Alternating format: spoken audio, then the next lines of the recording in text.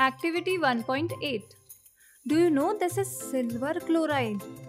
The color of silver chloride is white. Take 2 grams of silver chloride in china dish. Place this china dish in sunlight for some time. Can you tell me the color of silver chloride now? Yes, it is grey now. The white silver chloride turns grey in sunlight. This is due to the decomposition of silver chloride into silver and chlorine. So if we write this reaction, we will write it like AgCl with sunlight gives us silver and chlorine, means 2Ag plus Cl2. So we get chlorine gas in this reaction.